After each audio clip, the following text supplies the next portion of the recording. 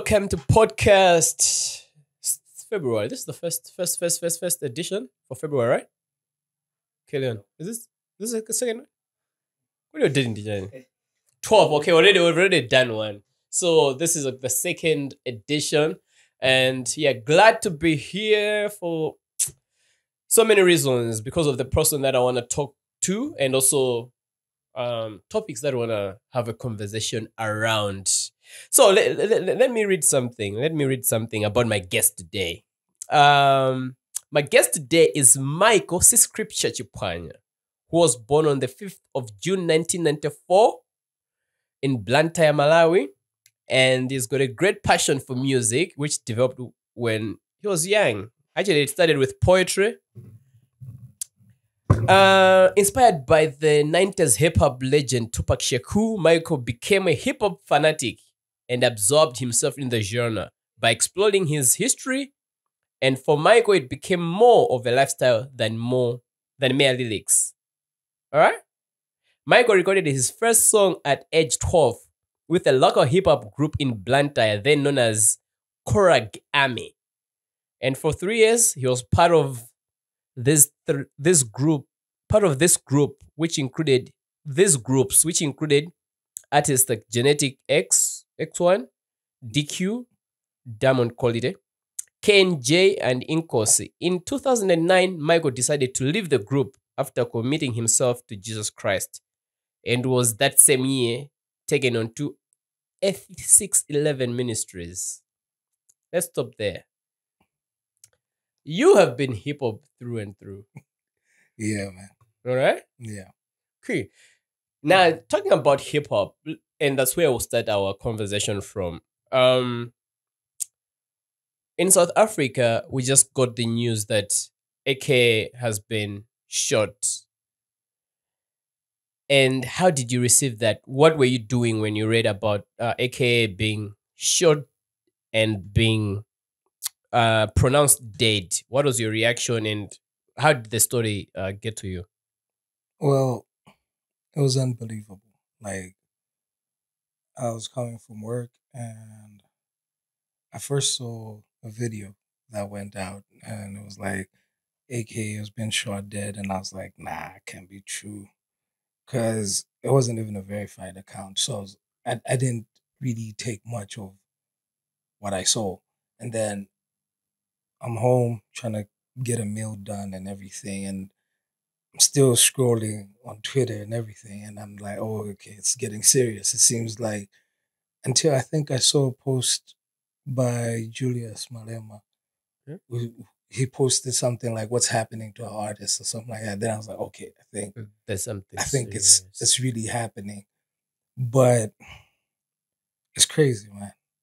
So I didn't follow him that much, but he was still iconic, and you can't take away from what he's done for the culture and the industry, just the continent wide. Yeah. Yeah. Okay.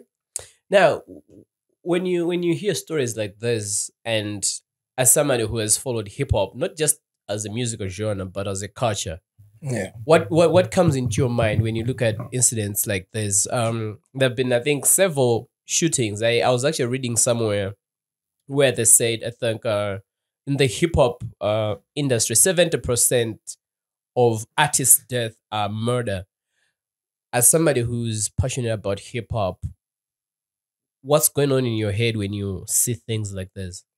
I think it's unfortunate because I think, hip hop has been around for about 50 years now. Mm. So this is a time when we should be evolving, growing. Yeah. And my perspective of hip hop, other than just having fun, is it's a craft that is there to elevate the mind. So when you look at a hip hopper in terms of culture, it's a person that is going to be well read, a person that is going to research on things, and you're going to put your mind to learning. So as you learn, you expect people to evolve. And for the culture being around 50 years, Mm. you'd expect people need to stop killing each other. You know, it's just unfortunate that people keep doing it. So it feels like, to some extent, part of the culture is going in the wrong direction. Yeah. Yeah, because when you look at it from way back, you were inspired by Tupac, according to what I just read here. Yeah, And this is one guy that we grew up knowing that. it's on the hat too. That. I was actually looking at that. I was like, what is that? I see that. Yeah. Yeah. So you being inspired by an artist like Tupac, and growing up, we know he was gunned down. Talk Yeah. about Notorious B.I.G. He was gunned down. What do you think? Is it like part of it? Is it like supposed to be like that, or what could have gone wrong with the culture? It shouldn't be like that. I think, hip hop has been for a long time associated with pride, violence, and so many things. But mainly because hip hop is also, in essence, more of a rebel music. It is about speaking truth. So no matter how ugly the truth is, you have to speak it. No matter it's not about sugarcoating things. It's about being honest as you can be. So that kind of expression, it made sense, but I don't think it was the direction that we should have been going.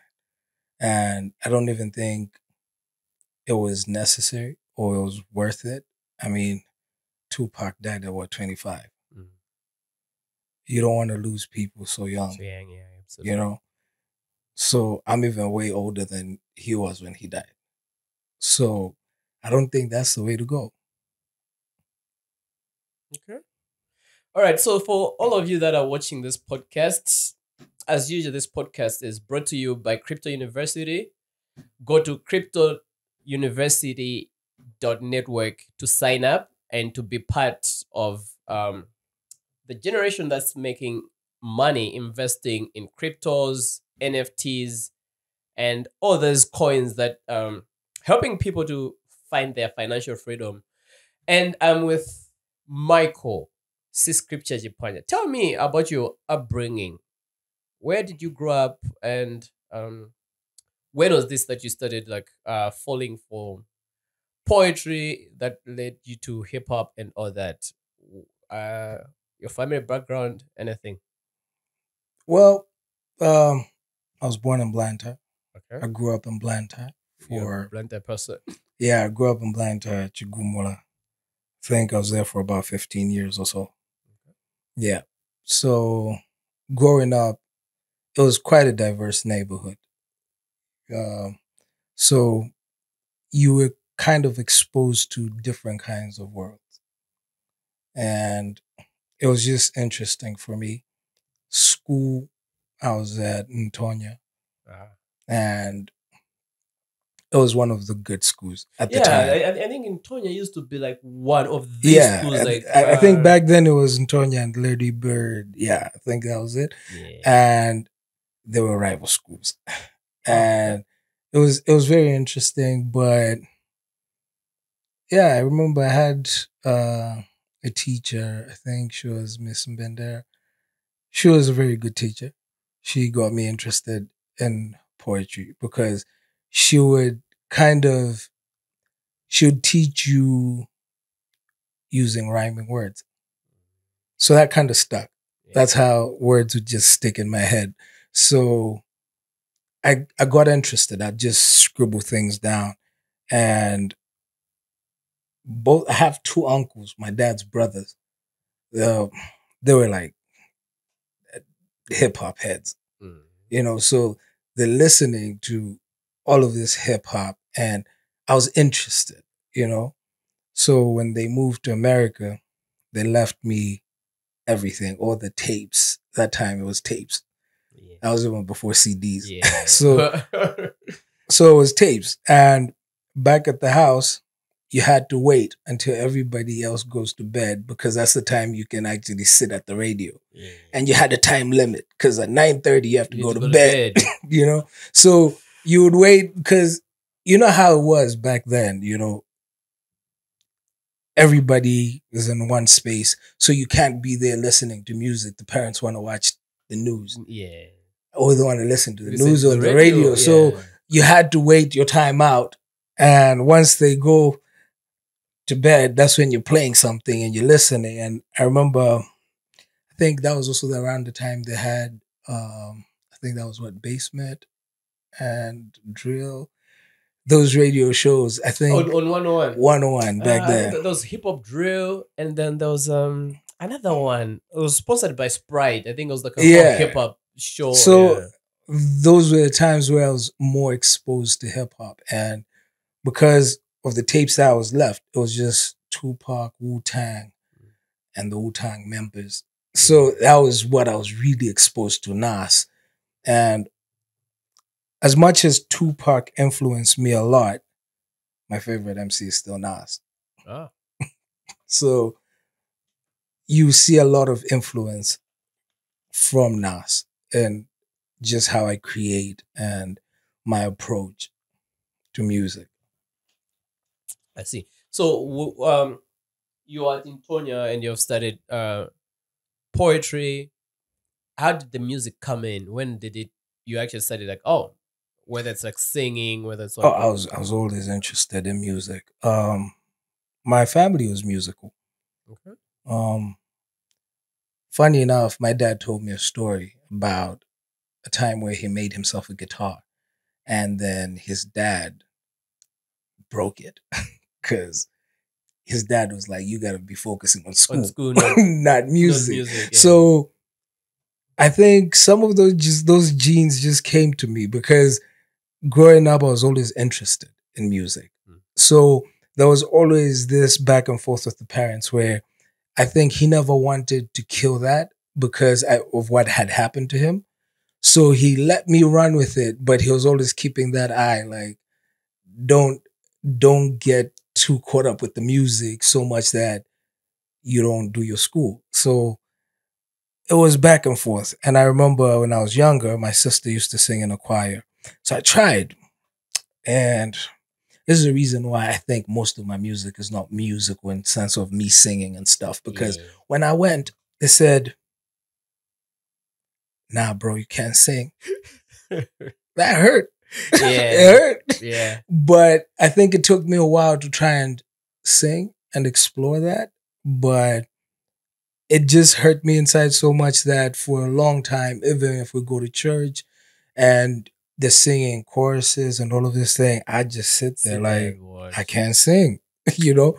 But that's what it was. So I never joined the choir, but I was always there because I had to get back home with my sister. So you had to So wait on so I her. had to wait, So every time they're singing and they're playing all the instruments, I'm just sitting there. I'm just watching. And that's when I tried at one point because there was this youth event. I said, "Oh, okay, maybe I'm a rap." So I went in front of the church and I rapped, and the whole church was quiet. Everybody just looked at me. Nobody even clapped. They just looked at me because back then hip hop wasn't a thing in church. No, like, how would you go in church and rap? Because hip hop did not belong there. Hip hop had its own. Yeah, it had a different route, but I wanted to be in church and I wanted to rap.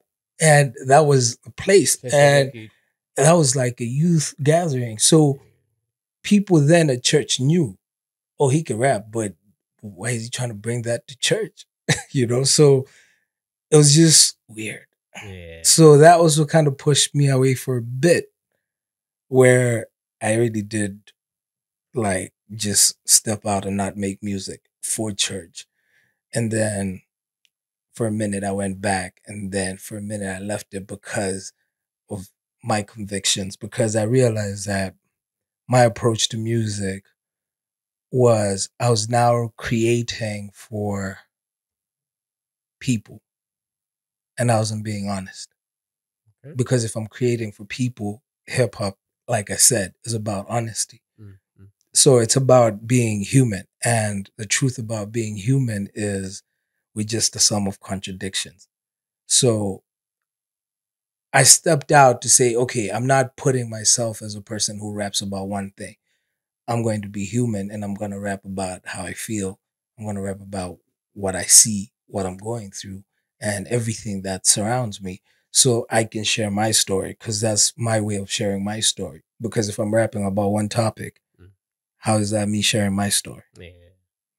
So I decided to be completely honest. And unfortunately, being honest is not always beautiful. Yeah. Yeah. Absolutely. Okay, so you started out as part of this group, the Yeah. Korag Army, Yeah. which basically was just hip hop. Yeah, It wasn't. it was just like pretty much kids from different neighborhoods just getting together. Uh, Mangira then had a PC and a microphone, which we had like wires and everything just to.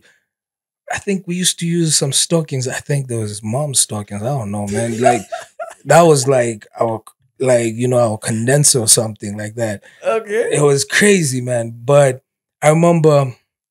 Well, I can say it now because I mean I left school. We used to skip school, bro. Like we skip school, spend the whole day recording, Mm. you know.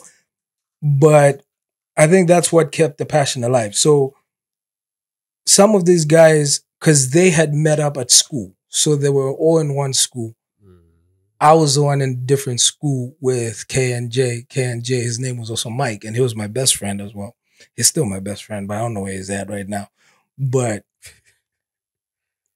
we used to skip school every time they were on holiday. So we'd go to his studio just to record. And the funny thing is, even when Daredevil set up their studio, Kujijiri, Yeah. we used to skip school just to sit there and watch people record. Okay. Because we never had the money to pay. So we So you just stick go there, around, man. We just stick We're around. not recording, And- but I just want to watch. You know, like, that's how I became friends with them. Because I was the kid that just stuck around. So when people are not there is when I try and rap something. So I remember back then, GD would just throw me a beat. Like he gave me a beat and he told me, you know what? Go write a song and come back when you're ready. And trust me, back then when they tell you come back when you're ready, you gotta have it in your head. So I went, I wrote it, and funny enough, we never recorded yet. So every time I went to the studio, it was like another person, another person, another person. And then it got to a point where I had to switch schools. So now I wasn't even close by. Mhm. And we never recorded the song. But the good thing is, kept the relationship. We're still very good friends with Marcus and GD. So So you mean you stayed in the studio like when you were young, you grew up there and you left, but you never recorded with the guys yeah, with them, we never recorded with them. until now? Or you recorded like later on? Funny enough, later on, what was happening is that I have my own setup. So I'd record and I'd send them. I'd be like, oh, okay, GD, I want you on this song. So I send them. And it would be like, okay, he'll send me back something. Like right now, I'm also working on a project. And he's a very big part of it. Okay. Both of them, Marcus and Marcus and GD. GD. Yeah. So what happens is they're all the way in Blantyre, but I record my stuff here. I send them. And whenever I'm in Blantyre, I stop by the studio and I'm like, okay, I brought some of the other files. So that's what our relationship has been like. I've been in studio with them like a number of times, but it's always we never record. Every time I've been at a studio with GD, Dimangojeza. Like the whole time.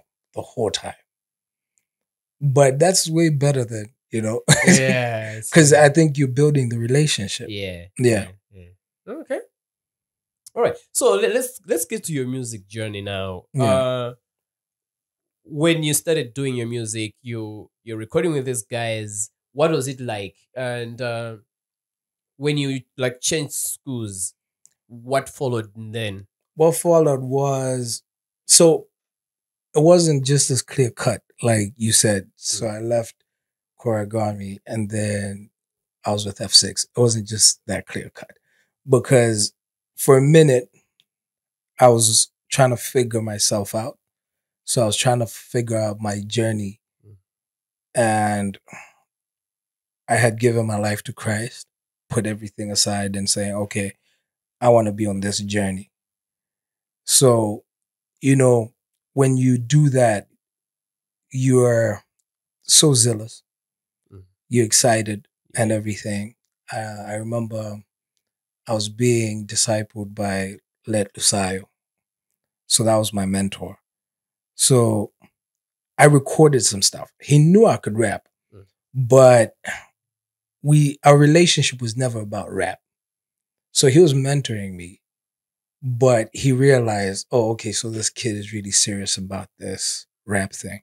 Because every time I was at Chichiri at that time, every time at lunchtime, Liu and KBG, no, KBG wouldn't come, but it was Liu and Zach and some other guys, they'll come through every lunchtime, would have a campaigners session where we just chill, do a Bible study, quick Bible study, and just talk about life in general and everything. So mostly because you would really, because this is teenagers, man. Yeah. You would really need to get them hype. So Leo would always bust a couple of bars and everything. And sometimes it would end up into like, some small cipher, so because Jeremiah Jukwazo was also at Chichiri at the time. So sometimes we'd just be there and just bust a couple of bars. So Jerry, me, Liu, there was Bright, there was DMD. I don't know if he still uses that.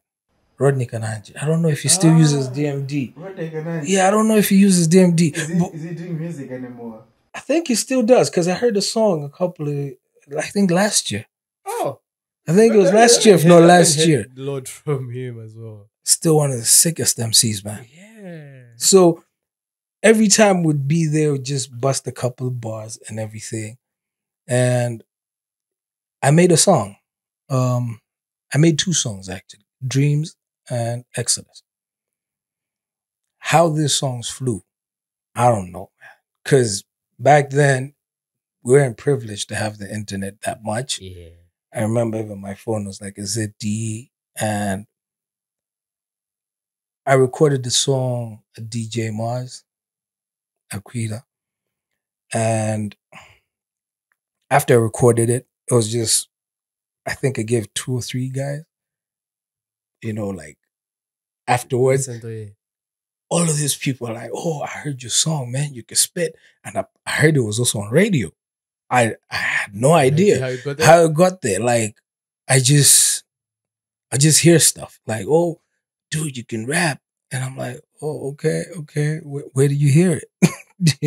And everybody so it was pretty much Wu-Tang style. No hook. I was just rapping, like from first bar to the last bar. I was just rapping. So that got interesting to Lusayo. And this one weekend he called me and he was like, I'm chilling with gospel. You should come through. And I was like, oh, okay, cool.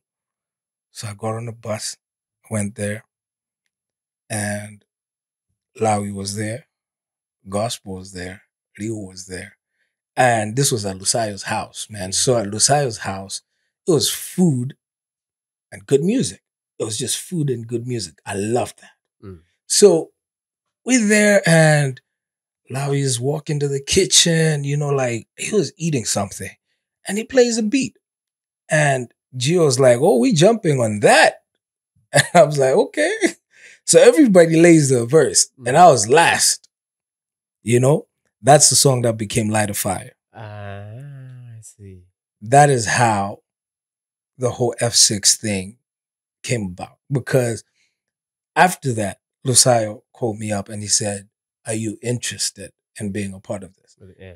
And I told him my condition was one thing, that it shouldn't be about the music, but they should actually disciple me to go in the right direction with life because life was just crazy, So he was like, I'm good with that. So that's how I actually ended up being with Gio, Sayo, and Dua on F611. Where were you that time? School wise. I was still in secondary school then. Oh, So yeah, I think there were a couple of shows that we went to, but every time Saya had to come pick me up at the house because I couldn't leave the house. So he had to come pick me up at the house and be like, tell my dad, oh, I'm going to come drop him. Yeah. So we go to places. I think we went to Chanko one time.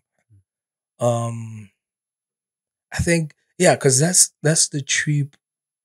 I actually knew Chifundo, I think it's Lingao, because we were in his car. Wow. And he had a system, man. I could feel the beat on my chair that time. I was booming, man. So I remember we did a show there, and yeah, Delegate was also there at that show. We rapped together on stage, and back then, you didn't have to worry about fashion and everything, man. I just had a big hoodie, like this fat farm hoodie. I had jeans on with this oversized shoe, but that was it, because it was what it was. So we did that. Things happened, and I think just before Sayu's death was when we started having those now deep discipleship conversations about being honest with life and everything. And we were studying Francis Schaeffer, True Spirituality. So it poses some serious questions. And some of the questions is what if, let's say, for instance, you live your whole life dedicated to God and you live selflessly and everything. You do everything that would constitute being good. And then you die, you meet God, and he says, for my glory, you need to go to hell. Would you still love him? Would you still love God? And would you still obey and say, it's not about what I did, it's about your glory. Yeah. You know? Now, going through that kind of discipleship and starting to go through those questions, I started being very honest with myself, being honest about my emotions, my feelings. So for a minute before he died, I actually wasn't doing music. People didn't know. I just stepped back. So I was going through that journey. I think the only song I had recorded then was Better Days, which is, I think, my best performing song till date. Because even when it went on Spotify, it got like 40,000 streams. I'm like, who's listening? Yeah, but it came from that place where you have to now be honest with yourself to say, am I in this journey for the people? Yeah. Am I in this journey for myself? Am I in this journey for God? You know, then I realized that it was a very personal journey. That's when I started getting personal with God. And I started realizing that it's not about the act you put out to be a good person, but it's actually doing the work and then having God do that change in you and you become a good person. So it's not that you're trying to be a good person, but God brings about that conviction in you. So when he does, it's not like you're faking it. Yeah. It's who you are. But you're also being honest with your feelings, your emotions. And sometimes people tend to get in your space and you feel like cussing them out. Kind of just let it fly. You know? Are you still a gospel rapper? I don't know. I'm gonna come there. So, that's funny. Should I answer that? Should I leave it? Don't answer that. Okay, I shouldn't answer that. There's a way that I want to get there. Okay. I love what you're explaining, and I've got several questions that I'll need to ask on as follow-ups to this conversations? Yeah. Yeah. So pretty much, yeah, that was my journey. And I think that's what also started transitioning my music. Because even with late Lusayo, this was the conversation we had to say, he said to me, he gave me an example of Braille. Braille is another one of my favorite MCs who's also had a very big influence on me. He said to me, have you noticed that Braille is not trying to be a Christian rapper in the sense of what we understood a Christian rapper to be? Yeah. And at the same time, he wasn't trying to conform to the world. He was just being honest, you know? So you'd find Braille working with S1 and all of these dope producers and all of them that at that time we were always like, nah, man, I can't work with that guy. I'm going to work with that guy because he's a Christian. I can't spit with that guy because he doesn't rap Christ and all of these things. So I think he was challenging my perspective.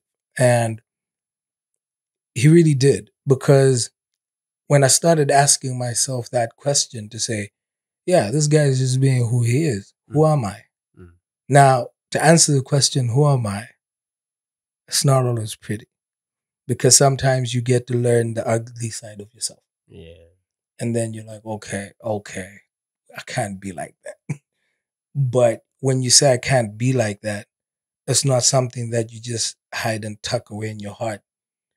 It's something that you actually put in the work and you try to be a different person. So for me, like, people say, oh, you cuss a lot and everything. Well, because I always used to cuss in my head. Okay. Yeah. So because it I wouldn't cuss at you, but in my head I would have cussed at you like 50 times. Like the whole time I'd be there, I'd be cussing, you know? But it had to come out to get to a point where I had to get to know that, okay, you can't be like this. You know? So I let it out, even in the music. I let it out how it was, how I felt, I let it out. And by letting it out, that ugly side is when the beauty starts coming out. That's when you get to start learning, because then you start challenging yourself. Then you realize you write a song without cussing. And then you're like, I didn't cuss. And sometimes you don't even notice. Sometimes somebody else is going to tell you like, oh, I like this song. You didn't cuss in it. And you're like, oh yeah, I didn't. You get? But what I started doing is, when I write a song, I'm very intentional. So I'm not writing it for somebody who's going to listen. I'm writing it from my heart. So at that particular moment in time, it's just me and the paper. So I'm giving out my heart as it is. So whatever was in my heart, my mind is going to come out.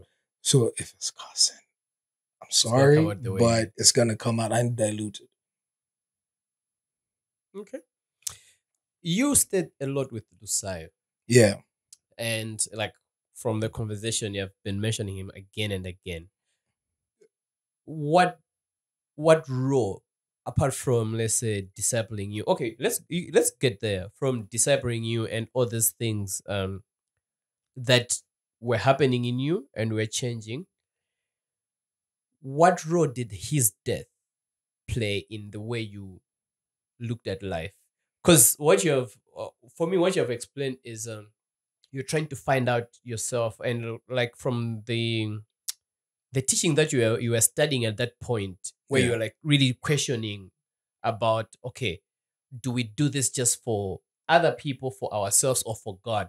Yeah. And I'm thinking it's in that space, it's in that period that you have all these things going on, and then Lusayo on his missionary journey passes on. Yeah. How did that affect your life and how you looked at things and your perspective up to now?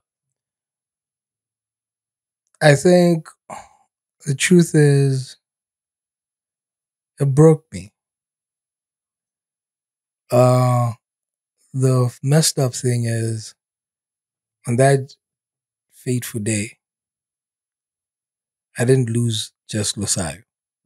I lost Wanango as well. Wanango, Because yes. by the time that accident happened, I was living in Els, and Wanango was actually just up the street. So he was a guy that I became very close to. So I didn't know him by moving to Els. I actually knew him in Blantyre. So I knew him before already, but we gotten close. And he was at that level, that Lusayo level in my life at that particular time. He's a guy that I would literally wake up in the morning and be at his house, like right in his living room, and wait for him to wake up. Like, hey, dude, I'm here. Yeah. You know? So when they both died, on the actual day, man, I was crazy. Because that was the night of 5th December going into 6th. So it was the 6th in the morning. I blacked out, man. I don't even remember how I left my crib, but for some reason I was at the Basin Truth Studios where I found Keith making a beat. And Keith had heard the news. Okay. And he knew what these people were to me. Yeah. And what I remember is him saying, "Do you want the beat?" And I was like, "Yeah." And on that day, I recorded a song for them. I didn't even write it, man. It just came from the heart. Like, it was, I think, the shortest studio session we've ever had. Because I just went in there, rapped 2 verses straight. And after I did, I broke down because I think it hit. Yeah. When I actually finished recording, it hit like, oh, those guys are gone. So it messed me up. But the aftermath, I think I did not expect it because I think it took a few months. That's when I started realizing I was very angry with God. I was very angry. And I was angry with God for like 2 years straight, if not 3. It was crazy. It was a crazy time. And in that time, I made a lot of songs as well. The truth is that in that time when I was angry with God, I tried to appease myself, and I would try and make what you call Christian rap. Yeah. But deep down, I was mad, Then I realized I'm not being honest. I went back to that teaching, that thing we went through with Sayo. And I asked myself, what am I doing? Because I couldn't even identify myself. I didn't even know who I was at that point. So I got to a place where I let it out. I went in the booth and I just let it out. And that's the reason why I never changed my name. Because I was like, nah, I'm being me. I'm being honest. And I don't need to change my name. Yeah. Because now that takes me to what he was asking. Like, because I know your name has been C Scripture from way back. I've listened to your music in those days when you were with F611. I think you were on it's still F6 at heart. You're still F6 at heart. Because F6 never died. It just transitioned. It transitioned. And a lot of people that were part of that transitioned. And which makes it very interesting. Okay. I used to hate gospel rap. Now, can you explain that? Because I've listened to your latest music. I've got your albums, like the latest ones that you released. It's different from what we know as gospel rap. Exactly. First of all, to answer that, I do not know what is the meaning of gospel rap. Because in my journey from the start, I just wanted to be honest with my music. As you know, Tupac was my greatest influence. And one thing that Tupac was honest. Yeah. He was very honest about where he stood. whatever point in time, he just gave you his heart. So that inspired me a lot because it's not about wearing a face. You know, people wear a face. You know, what's politically acceptable. And they're going to say what is politically correct. But is that real? That was my question. Is that who I am? So I don't act. I can't act. So when I realized I'm not being honest in my music, I stopped being dishonest in my music. So you stop putting biblical perspectives. No, my music always has biblical perspective if you listen hard enough. Mm-hmm. What do I say in my music? Despite everything I'm going through, despite everything that I see, I'm still pointing you in one direction. I'm still telling you that God stands above all things. And I'm telling you that that's the direction we should all go. But I'm trying to show you to say it's not going to be a pretty journey. It's not going to be rosy like people paint it to be. Yeah. And it's not going to be always politically correct. Or you're not going to be that person you always think you're going to be. Sometimes you're going to feel pissed off and you're going to cuss people off. But what's going to make the difference from one time for you not to do it again is learning to actually see that this is not the right path. And sometimes you have to fall to learn. Do you think a lot of Christian rappers, I know you've said that the word, you don't know what the word Christian rapper is, but the conventional word is a person who has dedicated their music, their craft to talk about Christ and to advance the message. I would put it in that way. Christ-centric music. Okay, so I'll hit you with a question too. No, the question was not there yet. Okay. So the question is, do you think a lot of people don't want to do that, but they feel pressured to do that because of trying to be politically correct, as you have pointed out? Okay, so having been there, here's some truths that people will never say out loud. Yes, I did that. Partly, people do it because they've never been given an audience. And here's an audience. This is what they want to hear. So might as well just rap what they want to hear. As long as I get that love, I'm cool doing it. So they're going to change their whole life. Now, the thing is, if you fake something for so long, you begin to believe it. Yeah. But it doesn't make it real. You get? So you're doing it for the crowd. You're living a certain way. You're saying certain things.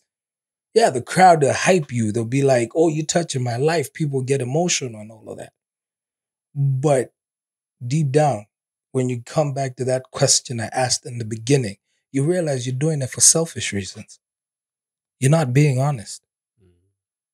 You're doing it for you. You're doing it to get the hype. You're doing it to get the glory. You get? So you're not doing it for God. You're just doing it simply because the crowd will accept. To identify, so people can identify Exactly. me as the one that does. Exactly. So I have and to. the other thing is that the ugly thing is that when people started accepting Christian rap, quote unquote, they created a market. And what every market does is supply and demand. So if people are demanding something, people go on the supply side. And that's the unfortunate thing to say a lot of artists today. You go back to, I was fortunate enough to walk with some of the artists that are like big names now, you know, and not rap with them, but walk with them in that journey. So the people who I can tell you, they're authentic. Like, I get him. That's who he is. You get? And the people I can tell you today that I look at them and I'm like, I don't think you're being real, man. But since you're popping, it is what it is. Do your thing. There was a time during those days, right, where the concepts were even similar. like during the Lusayo times, right? Yeah. That time, like Christian hip hop was a thing. Like people were just, and the concepts were just similar. You're apologizing about a sin you did in your thoughts. Lord, I have seen and whatever. It was that. It was that. And it was on all over colleges. It was all over radio. There were programs being made for it. But it's crazy that things are dying now. Do you think Christian hip hop is dead in Malawi? Well, I can't answer for the whole of Malawi, but I can tell you where most of those songs came from. So the thing is, like for instance, even F611, I told you, it was never about the music. It was about the journey. The journey with the people. So most of those things, most of people, they came from Bible studies. It came from you chill and you'd have deep conversations and people would feel convicted, and they would make a song. That came from truth. So it wasn't making a song out of, like when David did Psalms 51, people started apologizing in music because it was cool. Yeah. Because David did it. Yeah. But I know for David, it came from the right place. It came from deep down because he actually came to a realization to say, I screwed up.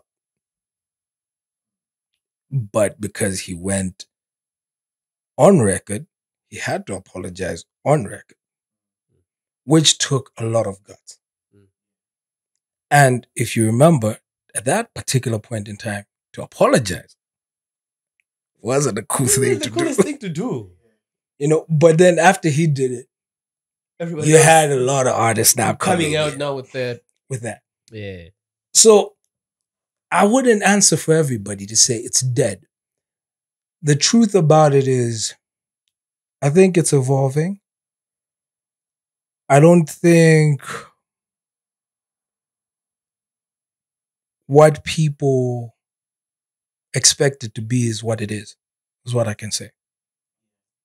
Because if you ask me, in the sense of the word, I'd name myself a Christian rapper. What? I'm just being honest. I'm being honest because I take you back to the Bible. Samson. Samson was one guy in the Bible who God was with him. And mind you, if you check, that is the only book in the Bible that repeatedly says, but God was with him. And it was always, but God was with him. Because he's the one guy who disobeyed everything God said, do not do. When God said, don't do this, he went and did it. I told him, don't be with the women from the other side. He was there. Don't touch a dead body. He went and ate honey from a lion's carcass. That was that guy. And what stands out about his story for me is I'm not saying that you got to go and intentionally be disobedient, but it was a lesson to be authentic. He was who he was, but God was with him. Now, in the end, it was a tragic end. Because if he had obeyed, it wasn't going to be tragic. Okay, I hear you. Quick question. Yeah. David Kalilani, say, I'm not a hip hop artist. Didn't Yambudi. Do you think he was trying to run away from you people, putting in quotes, you people who are trying to be authentic, but you're still using you're still being coined as Christian rappers? So I think he had started seeing the problem that I had started seeing. And I think for him, he was trying to, because for him, he says it's his ministry. I respect that. That's his ministry. So if you view it in that way and then you see people dilute it, that would become a problem. And hip hop is kind of wide and very diverse. So it did create a problem for him to say, I have this as a ministry. But then at the same time, you have another guy that's just going to come and say he's a Christian rapper. And it's just, and you actually know this person is not authentic.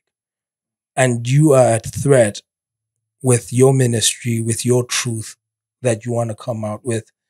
Because once you're all associated as one, then people don't know what is true anymore. So I think it was a situation where this is just me speculating, but I think a situation where you'd be like, okay, I'm stepping out. Like, y'all guys do what you do, but what I'm doing is different. Different from what you Do you think David Kalilani is a gatekeeper of the Christian hip hop? I don't call him that. Because I don't think anything like Christian hip hop exists. But in that realm, right? In the Because it's a ministry, so that's a whole different thing. At that point, it's not even hip hop; it's what he's doing.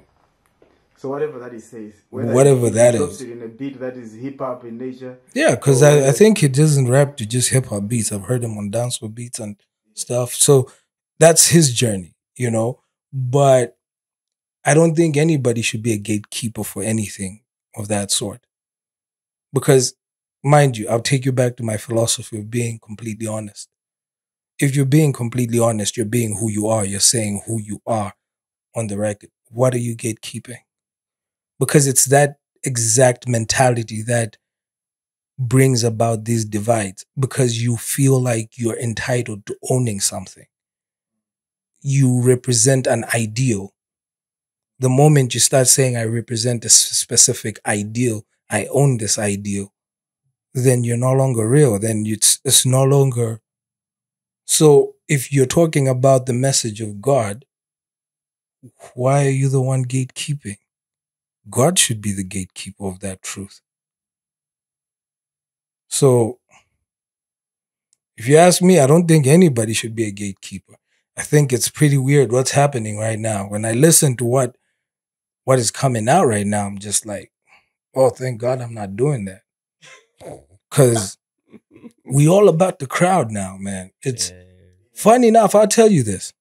Do you know back in the day we never even marketed the music? Yeah. We never did. That's why I find it hard even to market myself as an artist right now, because it came from a real place. We just, people knew you because, well, thank God they know you. But we never went out and marketed stuff. Like when I did Before Grace, the EP, there were CDs. You never saw me selling any CD. They were all given out for free. We actually spent, that time 20,000 was a lot of money. We spent 20 grand, got like, I think it was 200 CDs, and we would just give them out. And you're not trying to get known.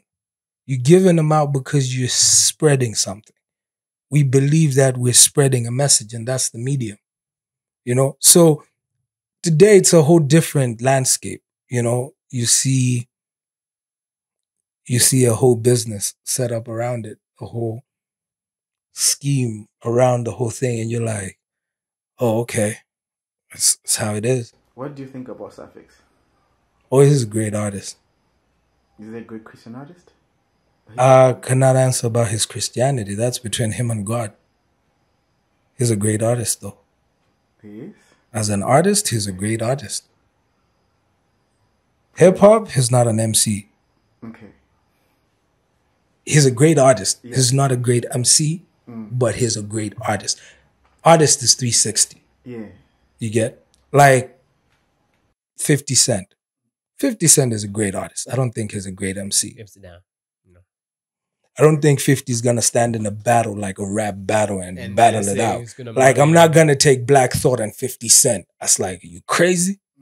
You get? Because Black Thought is like an MC, man. Like, legit. Like, Jadakiss. Those are MCs, you know? But 50 is like a well-rounded artist. So the way I look at Suffix, I look at him in that light. He's like a well-rounded artist. And I think at some point there was some VN that came out because we were talking on some group and some people decided to take it out of context. And people actually thought I was dissing him, but I wasn't dissing him. I was actually saying that particular point to say, as an artist, he's a great artist. He's by far, I think, in this generation, probably the best artists I have seen. Then you have Alien Juji, them, because I think they've taken his blueprint, you know. But as an MC, I'm like, nah. You think his bars are weak? Not weak. They're just okay. They're just okay. It's not, his bars are not bars that wow me. There are some bars that actually are annoying. When he says it, you're like, nah, you're not Lil Wayne, stop it. You know, because, well, I get it. And Lil Wayne influenced the whole culture, you know. But when people do it now and they do it in their way and you're like, no, dude, don't do that. You know? But overall, his bars are okay. His bars are okay. Yeah. Who are your just top 5 MCs in Malawi? Top 5 MCs. I was afraid you'd ask me that. Because we're talking about MCs. Man, I know. Artists. Like, MCs. Yeah. MCs. Okay. Top 5 MCs. Yeah, I'm looking for someone there. Okay. Number 1 is difficult, man. Number 1 is difficult. But I'll put Third Eye there. Yes. I'll put Third Eye in number 1. Number 2. This is difficult, man. I did not think it would be this tough.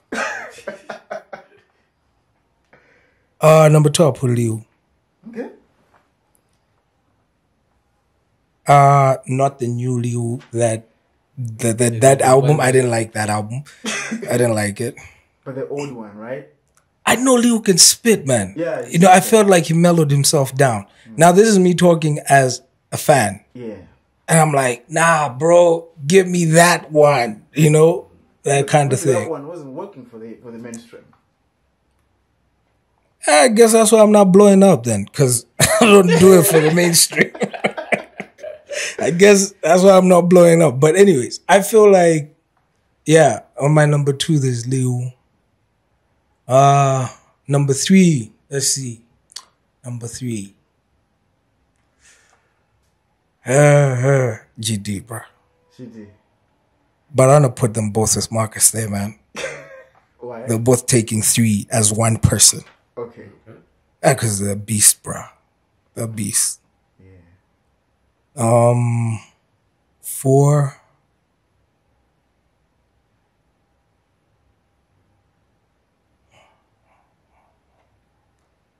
Put Marv. Marv? Yeah. Okay. Put Marv. I put myself on number 5 because I'm confident. I'll put myself there. I'm surprised.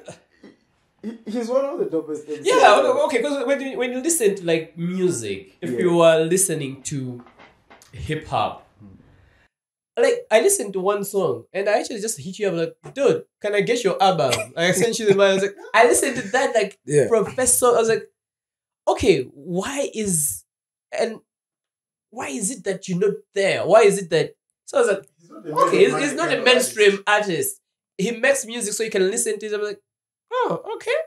Yeah, I think. But I think if I wanted to just put effort on it and sound like those guys, I would. I would sound like those guys. I know how to sound like those guys.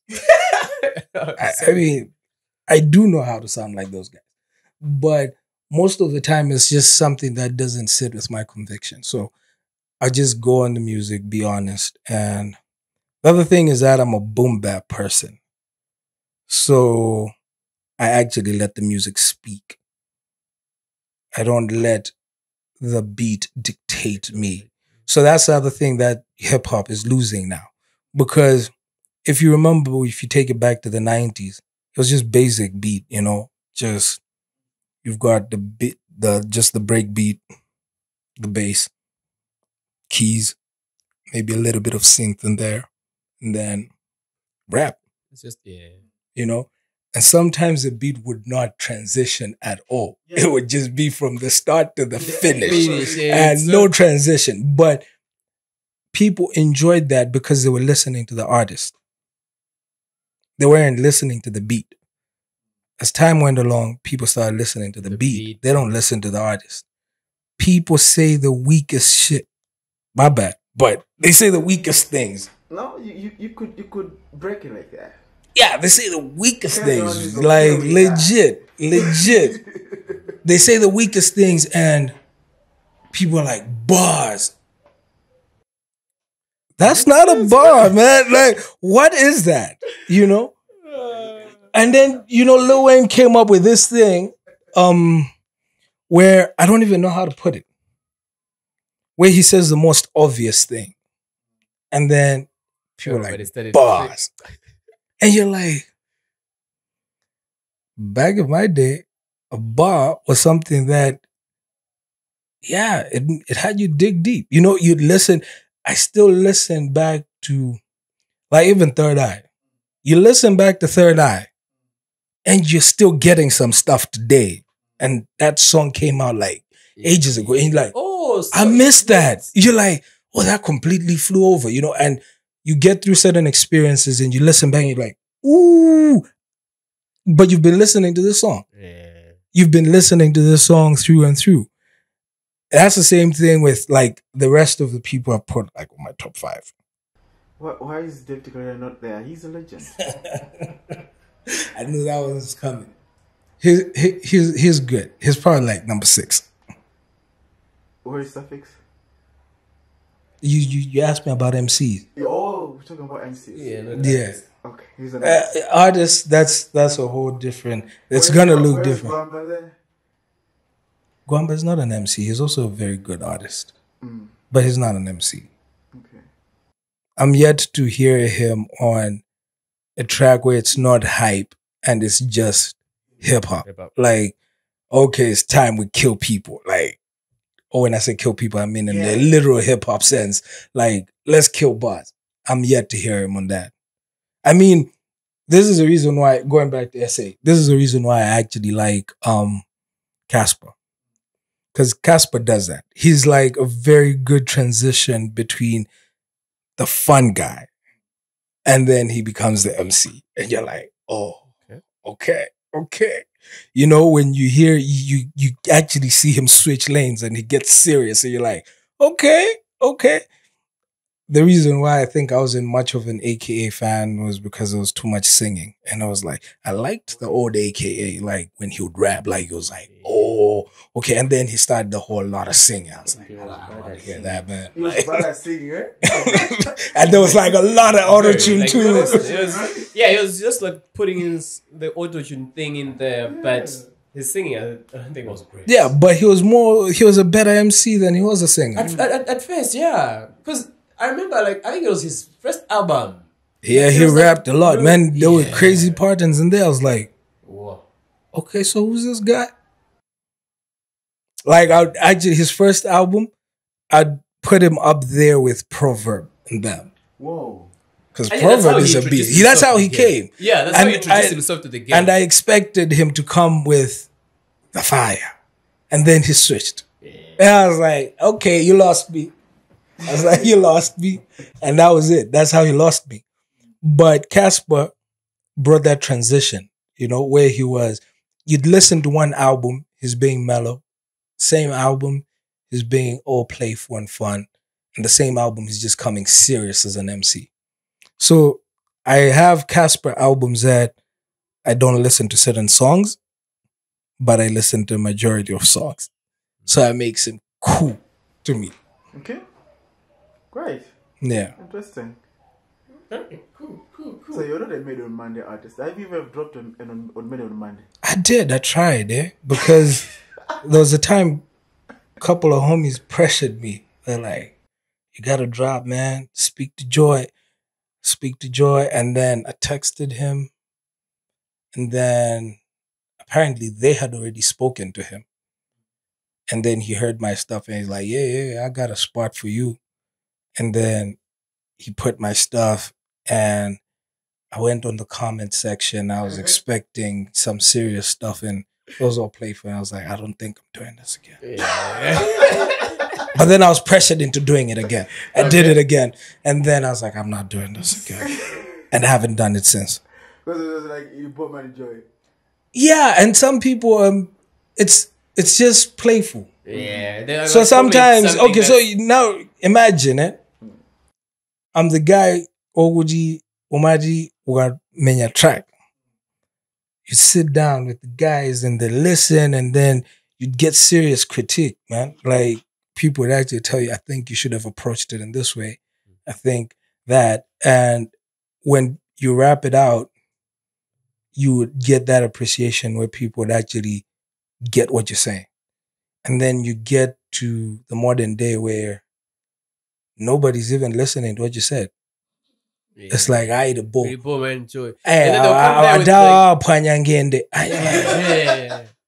But did you get the point though? Because it's like, do you get the point of the song?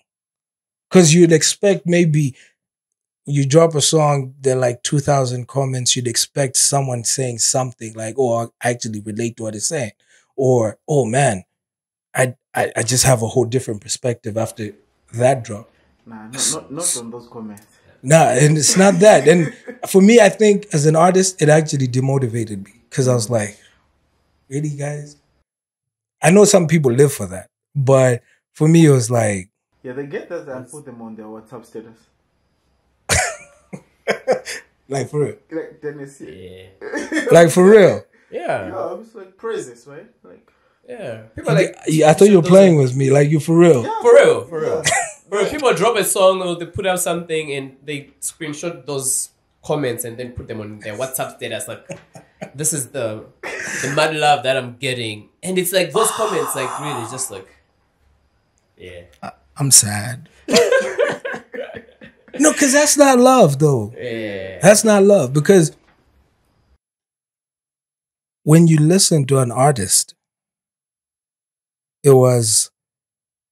you're digging deep into them. You know, you're trying to get what they say. That's the reason why I also consider Suffix and Gwamba as great artists.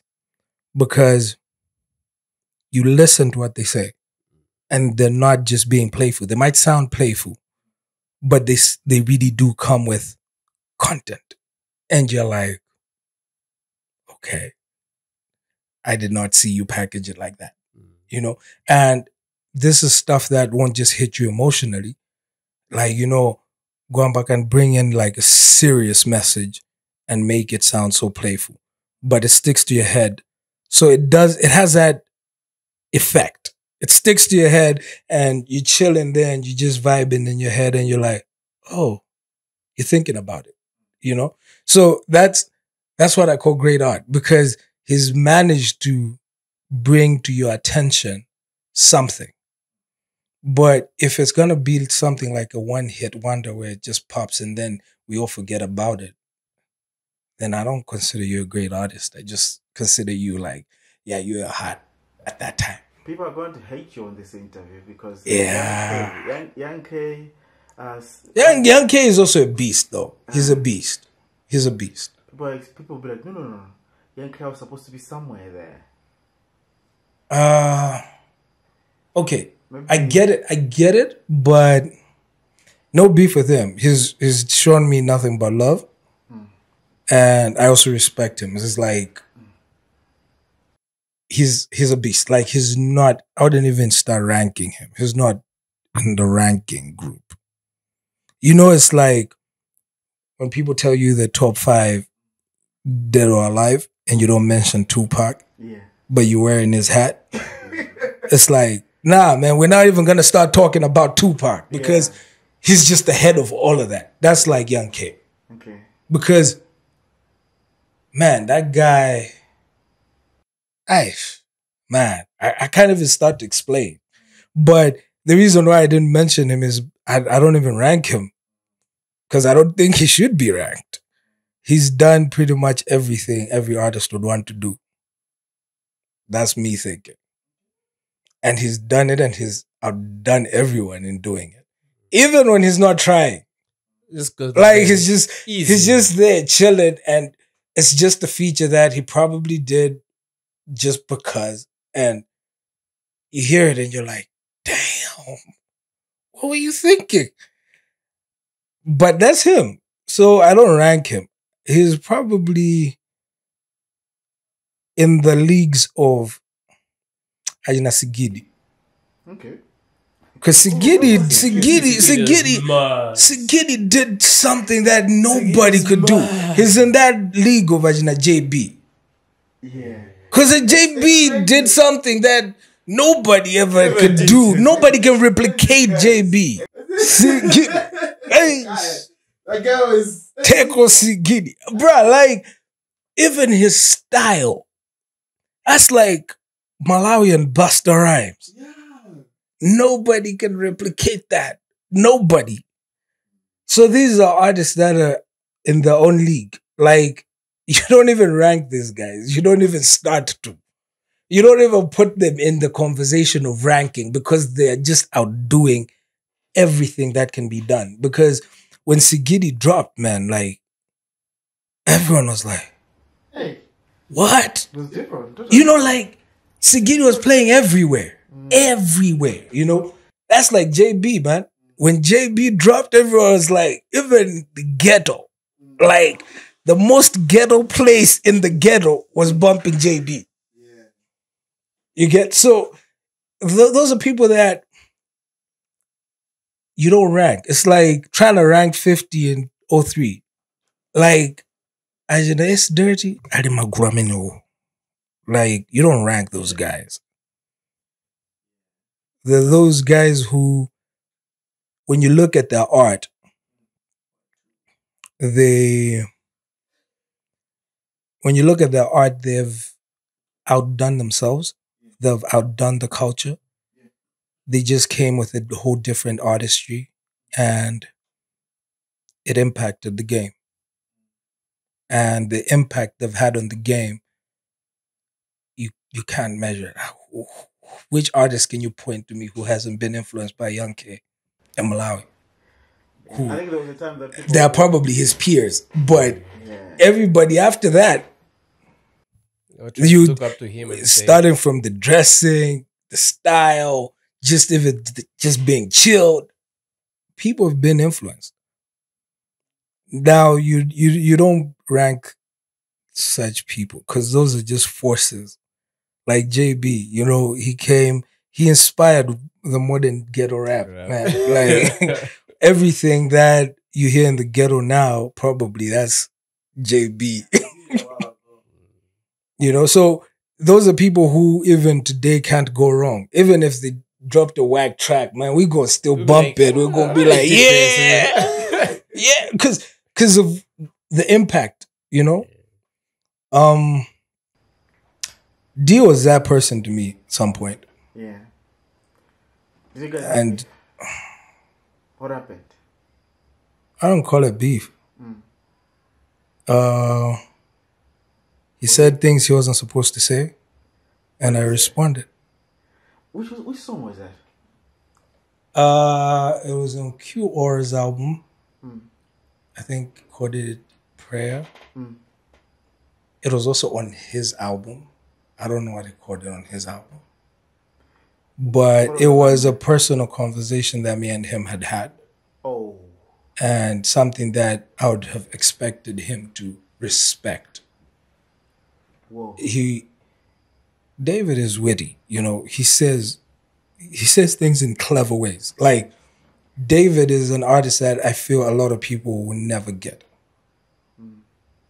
He's that artist who says stuff and you won't figure it out until 5 years from now. Like, oh, that's what he was saying. But having spent time with him, I kind of got him. So when he said certain things, it was disrespectful. What was the line like? It wasn't one line. It was a series of lines. Oh. So where he started with the line to where he ended, I think where he ended was, I make you see scripture. And I was like, no. When I get on the mic, I make you see scriptures. Like, no. You just talked about my struggles. You just talked about my family. Now you're going to say you made me? Nah, bro. I know he didn't mean it in that context, but that's the context he brought it.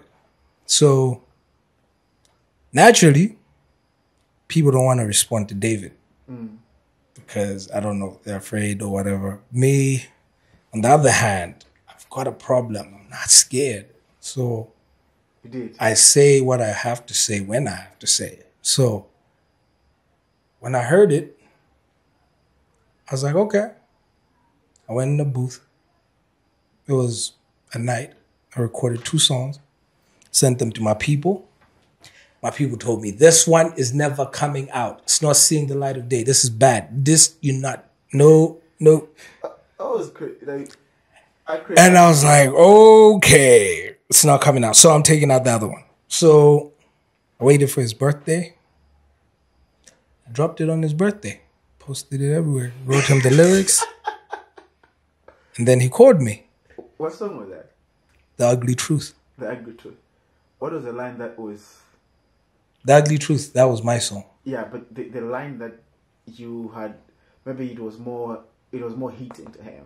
I think for me, the thing that was more disrespectful was him talking about a personal struggle and making a clever bar out of it.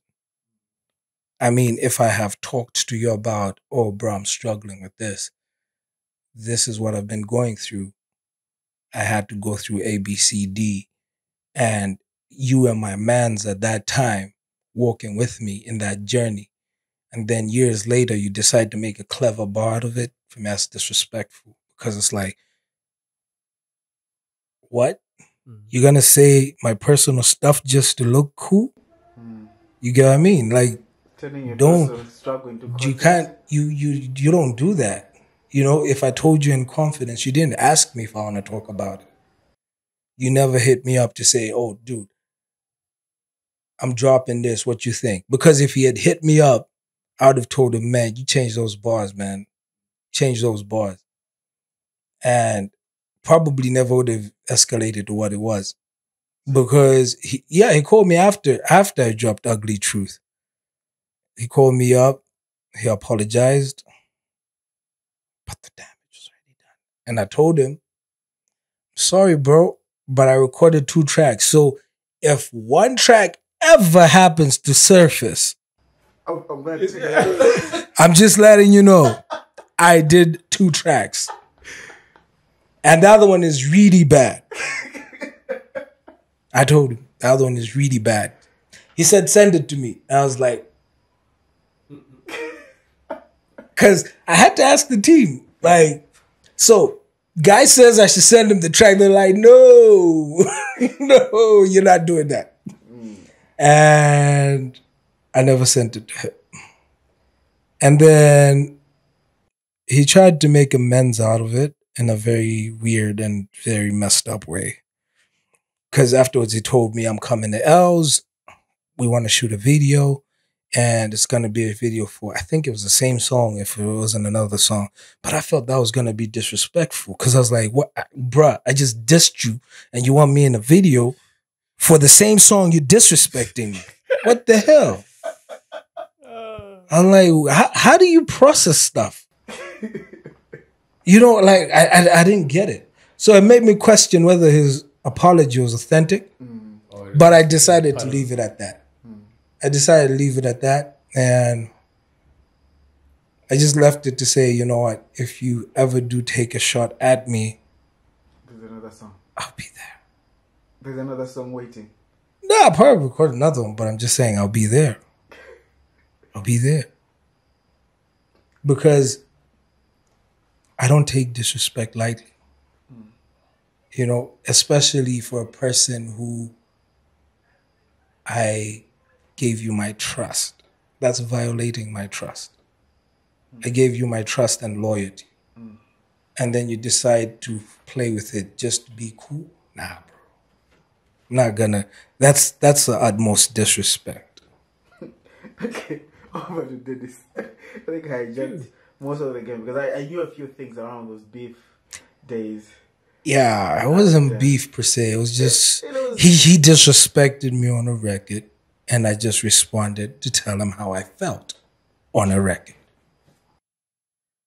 Because he didn't bother to call me before he did the record. So I just decided, oh, since we're talking to each other through music, I'm just gonna talk back to you exactly how I feel.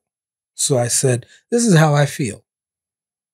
And the ugly truth is that you're kind of being this. And I think, yeah, because he told me it hurt him. So, Okay. Cool. but I got nothing but love for him. Yeah. But I'm just saying, if he does disrespect me again, I'll be there. You're not like the guy who says I kill rappers. If someone comes to me, if I drop one, it's like he's dead. Did like what? Okay, cool. So This is correct. I think for the sake of time, there's one thing that I want to understand, like from you. Yeah. I know on your journey, mainly with six. What do you call this? What, F6? F6. Yeah. F611. You interacted a lot with gospel, and through the same, there was this whole tour that happened, and there was Jehazia. Were you part of? Yeah. You're part of it. My name was on the flyer. Yeah. I think that was the first show where my name was not in the group of many more. But it was like there with It was like right there, and I was like, Jehazia, yeah. gospel. I was like, yep. What was your experience working with Those guys? Yeah. Well, I wouldn't say I worked with them, but it was a very good experience. I mean, preparing for shows, everything, just watching their creative process. I was blessed just to roll with Gio, man, because one thing that people don't know is Gio is a beast, bro. He is. Gio is a beast. His He creative is. process, everything. Gio is like the one. He's in that group where you don't rank this guys, because he's gonna be playful. He's gonna come up with a beat that's playful, and he's gonna come up with serious message. He's just gonna hit your heart, like just slice it in half and just put the message in. You know. So he's one of the artists that has also had a very big influence on how I approach my art, on just being playful and also just being able to do it while you're actually giving something. But the challenge is that when you do that, it flies over a lot of people's heads. Like I challenge people. I say, I feel like most of the people that listen to my music haven't actually heard what I'm actually saying. Because, like, for instance, recently that this is pretty much the last thing I put out, The Sixth Element. Yes. I feel like it just went over people's heads. It just flew over. Starting from the concept, it just flew over. Like, I was like, I think I'd have to do a video to like explain this whole thing. Because the whole project was just crunch it down a bit. Like, the whole project was centered on, you know what the sixth element is, right? Is this on the periodic table? Yes. Yeah. What is the sixth element? Carbon. Carbon, yeah. Exactly. So the sixth element, and we're carbon-based life forms. So carbon takes different forms, but it's still carbon. It's still carbon, yeah. But it takes different forms. You put it under so much pressure, it becomes a diamond. Same carbon forms up big percentage of my skin, my humanity. Same thing, if I'm not mistaken, lead is pretty much carbon. As well, yeah. So you have all of these forms that carbon takes. And what I was trying to say with the sixth element is just that we're just humans in different forms. We manifest in different forms when different pressures are applied to us. So when you apply a different pressure, I'm going to be a diamond. If you don't apply enough pressure, I'm just going to be crude oil or something else. But even if I become crude oil is still valuable. A diamond is still valuable. Yeah. Human skin, that's still valuable. The carbon in the atmosphere is still valuable. So we're valuable in different senses. Even in the ugliest form, we still hold value. And that's how God sees us. Okay, so working with these guys and Jehazel, to be specific. And this is Jahaza, I haven't worked with him in the lab, but we've had a lot of conversations. conversation. Yeah, okay. So for me, like working is basically conversations, because from your explanation, like you with, let's say, from the conversation with Sayo and all Yeah. the guys, it was more than music. It was like Yeah. music was more like an extra thing that was coming Yeah, on top of it just fell in there. It just fell in there. Unfortunately, that's what people saw. People saw the the music, music. Yeah. but really, it was just the brotherhood. But Jehazel left the game. He didn't Yeah, leave he the left game. the faith. He left the faith. Not the game. Actually, that's my question. left the so faith. when you heard that from when you were with him, his faith that he shared with you as brothers during that period, and when he left, how did that affect you? How did you look into everything, and also maybe just the perspective of life? And Nah, I respected him and his decision, because I feel like we all experience God in different ways. We all experience God in different forms. You remember what the Bible says about Pharaoh, you know, God sends Moses, let my people go. But there's a specific statement in that whole story that stands out for me. He says, I created you for a time such as this. Just that was the whole point of his creation, to be hard hearted. So at that particular time. So I believe that nobody is a master of anybody's journey, because every journey is personal. So whatever God is doing in someone's life might not be the exact same thing that he's doing in another person's life. So he might renounce the faith, but that might just be God's way of reaching out to him in a different light. And you don't know for what his existence was made. So I cannot go against anything he says, or that's where he stands. I respect it, and I trust God for him. So I trust that whatever God is doing in his experiences in his life, God is doing it for his glory. So I respect that. All right, cool. So we've talked about a lot of things.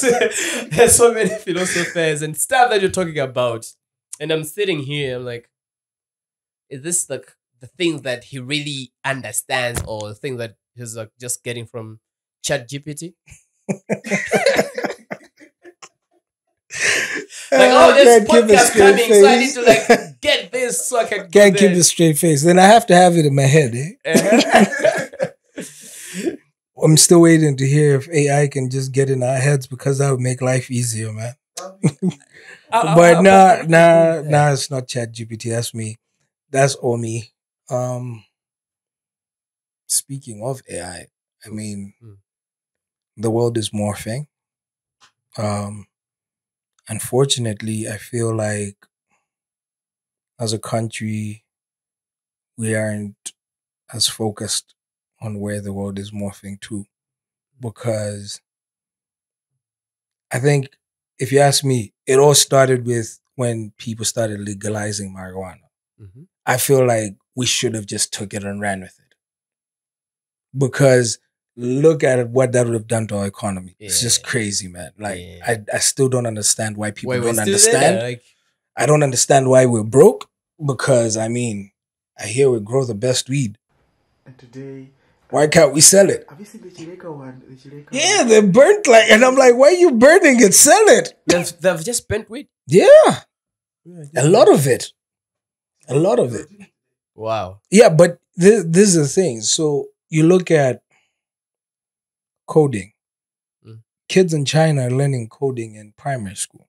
Yeah. Pretty much that same primary school that we went to, people are learning how to code now. So they can make apps. Yeah. They can make all sorts of fancy technologies. And now you've got these Chat GPT AI things that are making it even simpler to do those things. Yeah. And we're just focused on the wrong things. How much? We're really focused on the wrong things How because much even have you been personally using ChatGPT? Like since it came out, like since it came out, how useful has it been to you? it's been very useful for me because sometimes you don't know how to respond to an email. Like you're reading it and you're like, Bruh. I don't know how to respond. Yeah. How do I say this in a professional way that it should deliver the message that I ChatGPT intend. does it for me. It does it for me. It does it for me. And it's been very helpful because for me, I take a lot of time to understand things, try and learn a lot of things. So in my quest for learning things, it's been a very useful tool because sometimes you don't even know where to start searching online and you just go on there. Can you give me the evidence of A, B, C, D? And then there's all of this stuff and you're like, some of these things you start spiraling down because mostly I just go copy everything, put it on another document. I'm like, And okay, let me start with this. And then let me go to that. And you're like, oh, I did not know that. Yeah. So I think it's through ChatGPT I knew about, apparently, is it in 2021? If not 2020, we launched a Hubble Space Telescope. Oh, yeah. Craziest thing, man. Like it had me spiraling down into all of that, just trying to understand how this telescope works. And then I was blown away to see what it discovered. But it's because ChatGPT said, well, you might want to check that. And I was like, oh. And I had to go, like, I even went and watched all these documentaries and stuff. And I was like, man, we're doing amazing things in this world. So it makes you appreciate things like what Daud Suleiman said. Like the space innovation and everything. And people feel like, oh, you're wasting money. And I'm like, nah, bro, he's seeing something. Yeah. Like that's really something we should actually be talking about. And you get to realize that there are a lot of things that we should actually be talking about then that we do not. Because sometimes now we're just spending time with a lot of nonsense. We're not moving. I don't know if people act or they want to mislead other people. Like, okay, when I go on Facebook, I see the type of thing that people post there. Of course, it's Facebook, but sometimes you look at the people that are posting and you say, okay, so this person spent all his time to write this or to comment on this in this manner. Yeah. There are a lot of young people that are there are actually like looking up to these people because of their positions or what they know about them. Why don't we like pivot that energy into important things like this? I personally love if somebody brought up a conversation about our education policy. Because my question is, are we responding to the needs of today? I mean, we go to school and we're still learning grasshopper and stuff. And I'm like, where's that going to take me in the world? Because today, kids are coding. I have no idea how to build a circuit board. I have no idea how to code. I have to learn that in college when my brain is already developed. Yeah. We're talking about economics. There's a part of the family that's in the US, and there was a story they shared to say, oh, your little cousins went to school and they had this day where the parents have to give the kids money. They have to buy stuff. The kids have to buy stuff and they have to sell them at school. When they sell this stuff, they have to come back with a profit. But do you see what they're teaching the kids? Yeah. They're teaching them business. That's like they're teaching them economics. They're teaching them everybody else got to go out. If you have like $5, you have $10, you have to come back with $15 or at least $20. Yeah. And I'm like, why are we not teaching? Because if you look at our generation, they never taught us how to use money. They never did. So we had to figure it out on our own. And you wonder why our economy is messed up? Because we don't know how to use money. Actually, We don't invest. I don't know how many people like our age that were taught where money really comes from, apart from salary, and we didn't even know how much our parents were making. Like, Yeah. you don't mention your salary. That's So like I feel these are all things that we ought to change. I mean, if I look at all these influential people, I'm like, why are we not starting conversations like those? Because at least we're gonna debate about it. We might not all agree, but at the end of the day, at least there will be effort to actually make a difference. Because people will actually say, I think we need to be doing that, other than just leaving things the way they are. Because people say they review a syllabus and they take so many years to review it, and by the time they're putting it, it's like already outdated. It's like the world is, I mean, we're living in a world where people have chat GPT. where you can actually absolutely get everything that you need. Exactly. Like there. So how do we incorporate these technologies into our society? Education systems. And then, because business. education, I believe education should be there to respond to the people's needs. So as the times change, our education should change.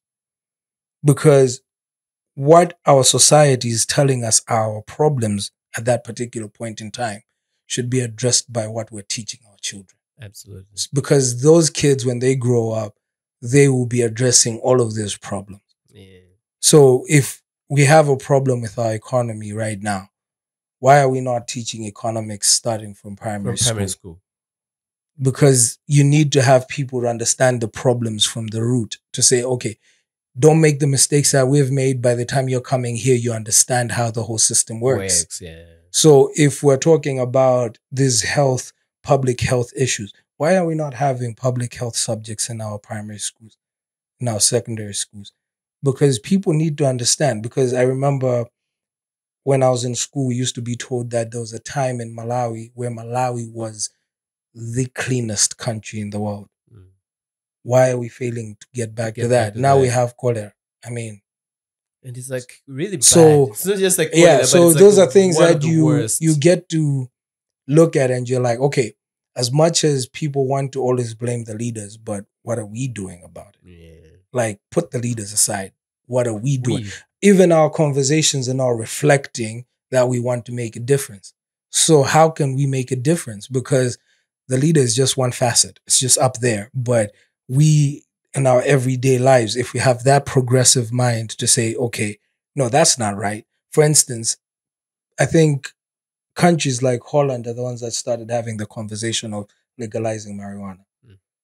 It's because they sat down and they're like, okay, let's actually scientifically check all of these misconceptions. They checked them and they said 90% of it is crap. They're like, let's make money. What are we doing? You know, they legalized it, and people will fly from America to Holland to smoke weed. And then, you know, and we have the informal history that we grow the best weed on the planet. And we're saying it's illegal. We're just going to do medical.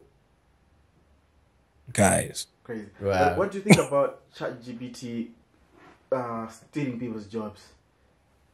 Copywriters. Well, as technology will advance, people will have to advance in themselves. The problem is that people are lazy. People don't want to advance. We want to stick to the natural skill sets. That's how so once we stick to the natural skill sets, when new technologies come in and take up those skill sets, you're going to be obsolete. But if we evolve and we see, okay, well, this can be done by that. So how can I be more useful? What skill can I learn? What can I do to elevate? Then you realize that people will find opportunities to doing other things. Because I mean, code and all of these things, robotics, they can do so much. But there are certain things that humans will always have to do. So what are we doing about that? Because yeah, a computer will now think. It'll be able to sequence actions, but only in a limited capacity. But a human will be able to make that judgment call. So it should be, how are we going to elevate our people? Because it goes back to the same thing why I talked about the education policy. because we're going to keep teaching our people to be something that is going to be replaced by AI. Now, everybody's going to be jobless. Yeah. Why are we not teaching them something that will complement AI? Yeah. You know, because that is how we should be thinking. To say, okay, AI is coming. We should actually see it coming. It's there. It's coming. All right, guys, we need to switch up. In fact, I was thinking now it could have been a code ray kind of situation, even within the education system. Now, people to start saying, guys, let's do an overhaul right away because things are going to change right now. Things are going to change, and it's not even in 5 years. It's actually in the next 2 years. In the next 6 months. 6 months. It's going to be a crazy world. Everybody's trying to use the open AI to like create their own things. How like ChatGPT is just like one of them. I don't need to know how to code. You can in fact, there are so many AIs, even music right now. Do you know that you can actually mix? There's some website that does your mixing and mastering using AI. I decided to give it a go. It's expensive, but I did it. I was like, damn. Soon I'm not gonna need an engineer. You get what I mean? You're gonna be giving it voice prompts. Can you do this? You just input there. It's giving you. If it's mixing, soon AI is gonna make the music too. Yeah, there are some AI music. Yeah, some are just gonna make you the beat. You just record, and some you just write your lyrics and it'll record. It's gonna do everything. ChatGPT is gonna write it. Give it your feelings. ChatGPT is gonna write, and it's gonna make the song. So I think all of this goes down to that. To say, I think we have to find a way to complement the technologies that are coming up. If you're gonna keep slipping, then Malawi is going to go further back. Yeah. But if we're going to elevate Malawi, we should start thinking in that way to say, what are the technologies that are there? Because I think the excuse that our parents always used to give us was, sizinafike. Kunobo sizingafike. And all of that. See how the iPhone came to Malawi. Just a few years ago, you would have an iPhone, but you wouldn't use iTunes. Now everybody's streaming.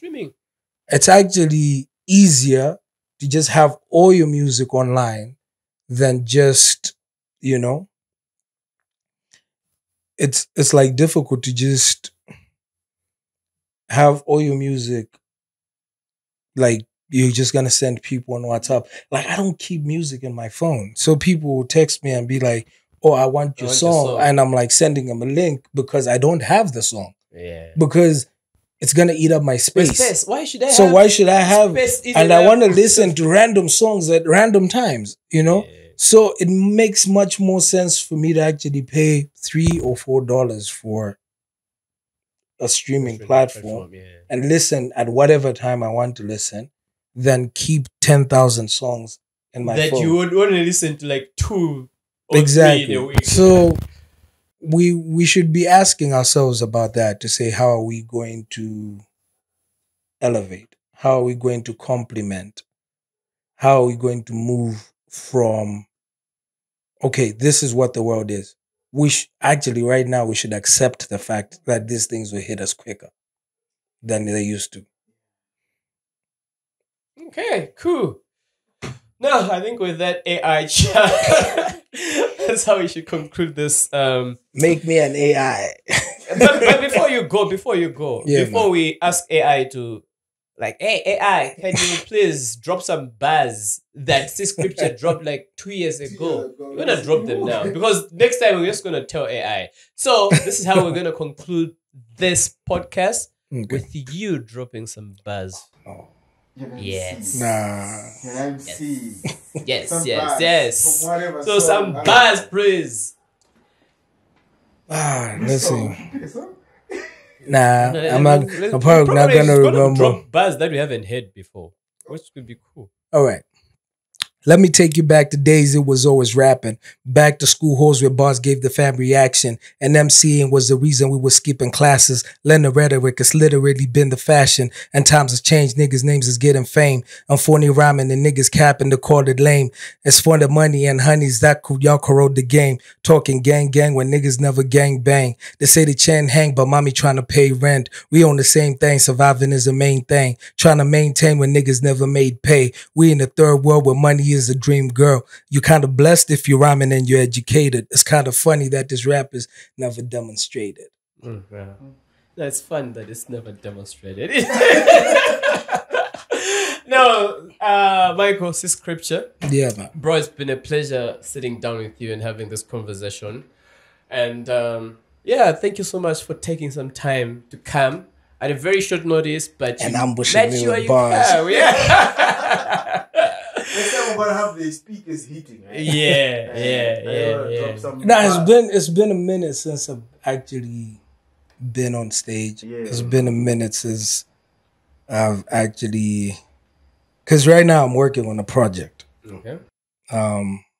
So when you're in that writing space, it's you kind of block out all those energies. Because when you get out of album mode, you're now memorizing everything, keeping it in your head. Yeah. But when you're writing, you're creating constantly new stuff. creating. You're like, okay, now that's not a better take. Maybe I should style it like this. Maybe I should go like that. So you're constantly, because even before coming through, I was actually writing something, and I was like, okay.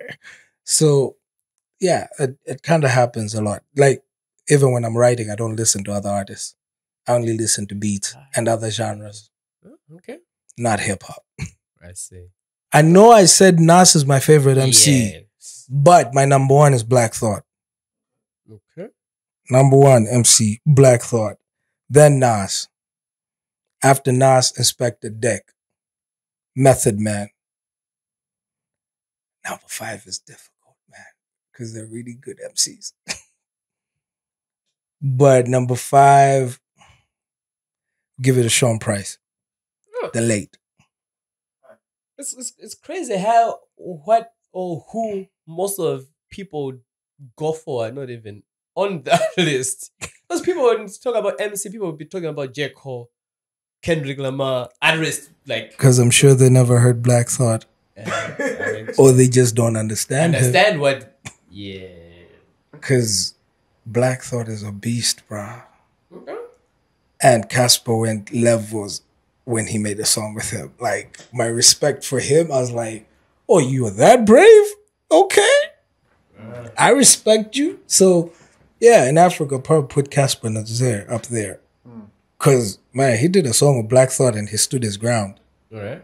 Like, okay, respect that. I know people are saying, like, am I and all of that. I hear them and I'm like, I never heard them on a track with, like, Black Thought. You know? Yeah. But I think MI did a track with Nas. Was that MI or was that, who's that? Am I? I don't know, you are deep in that area. Yeah, but one of them did a song with Nas. Nas.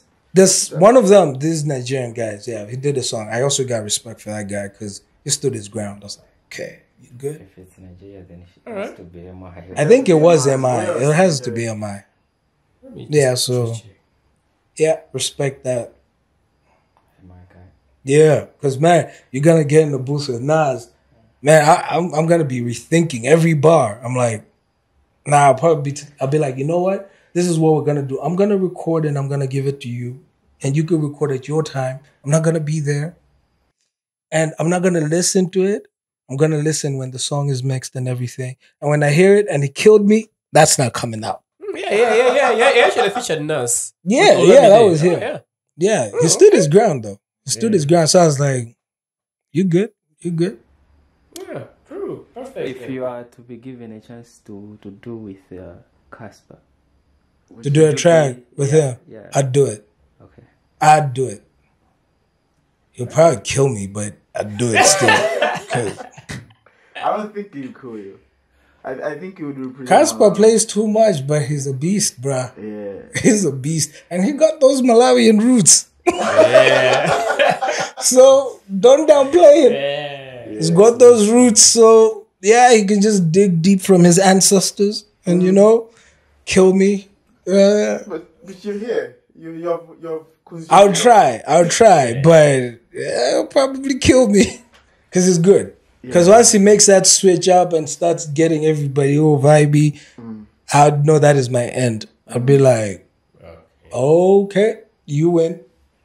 But if he let me do a track with him, definitely taking that opportunity. Yeah. And what does it take to do a track with someone? Do people pay for a feature? It just depends with how I feel. Mostly they don't. But if they don't, that means they're really good. Okay. I would probably charge you if you're whack. I'll be like, okay, so I'm not going to waste my time. At least I should get paid for it. But I don't charge because for me, it's more of, the motto is art comes first. So the money, everything, I feel like it actually kills the craft. But because if you remember back in the day, it was just about collaborating. You sit together, you put their artistry there, your artistry, and you bring out this wonderful piece of art. But now all of that comes in the way because now people will tell you, I'm being managed, my managers, and then another one will tell you, oh, you know what, you got to pay me like 100 grand. And you're like, I get you got to survive, but maybe because I don't do rap to survive. But for me, art comes first. So I reach out. I mean, I've got an interesting story. So this random me throwing my music to random people, it ended up reaching Buster Rhymes. Buster Rhymes. So he's like, I'll give you a verse for like, it was like, I think he said $2,500. And I was making life decisions. Because I really wanted it. Then I came to the realization that, no, I do not have this money. So I left it, and all I did was mention it in the song that we had a conversation, and that's where it ended. But we had a lovely conversation. And he said something that really stuck to me because he said, if you love the craft so much, you have to invest in it. Yeah. And I understood where he was coming from, but I couldn't explain to him to say, I kind of do it on the side, bro. Like, I got a whole life, So maybe if I do make enough money that I have $2,500 to spend, I'm going to be like, I'm taking you up on that offer. Wow. That would be crazy. Come on. See scripture. Man, like he's one of the greats, man. Yeah. He's one of the That greats. would change everything. So it was a very interesting situation because I was sending my family screenshots like, okay, I'm talking to Buster, and my family was like, for real, ask him this, and I was like, okay. Oh, he responded, Wow. But it was a real opportunity, and I figured out he's very humble, and he gives props where it's due because he actually heard the third letter, so that's when we actually spoke because it was like, oh, one of my guys sent me this. Are you down? And I was like, hey, wow. I was like, what? Whoa. I was like, they're asking my family like, who has 2,500? And they were looking at me crazy, like, you want to do that for music? I was like, well, it's Buster. But we should do a fundraising. Come on. Like, since scripture failed to do a song with Buster because 2.5. No, but even I reached out to Bazaar. I reached out to Bazaar as well. And Bazaar was actually like, give me $500, and I just didn't have it. I was like, dude, I gotta pay rent. I'm not gonna give you $500 and not pay rent. So yeah, it was.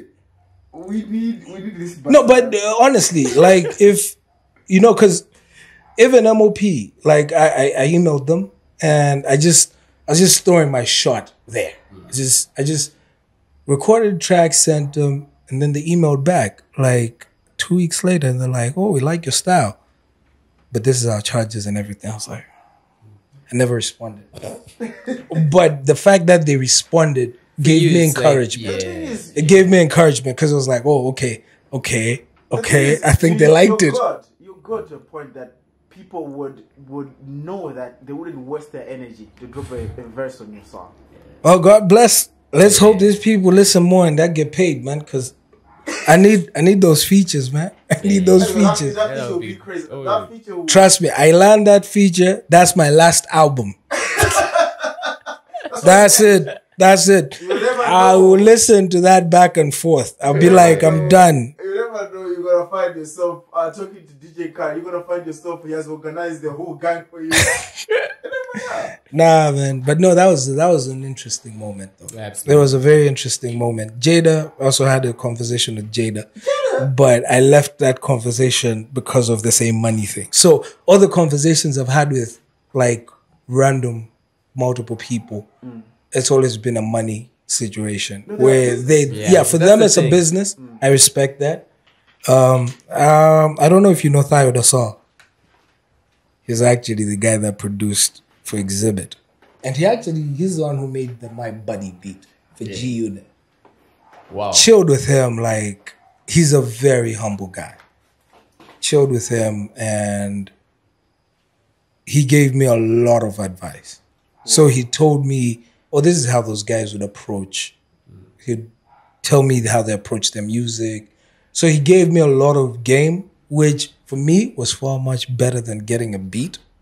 Because he gave me the game. Like, he told me how to approach.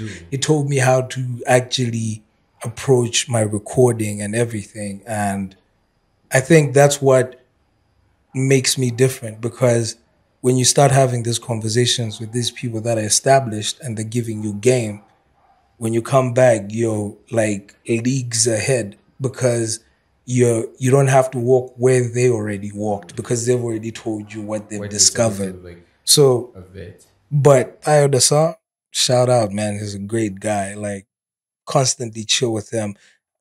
To a point, I think now it's just like, how's your family doing? How's my family doing and stuff. Like, but he's a cool dude. Okay. Exhibit's producer.